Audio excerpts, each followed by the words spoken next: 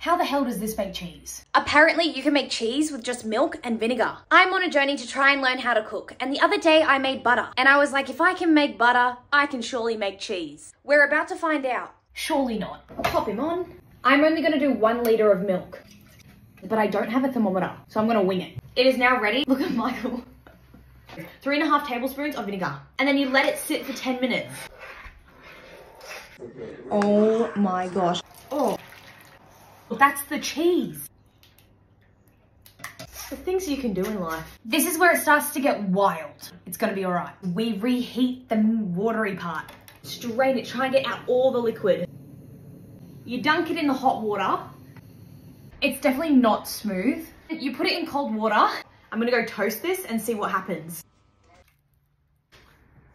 I'm not exactly sure what I'm eating, but it's not awful. I'm gonna get a thermometer and I'm gonna try again.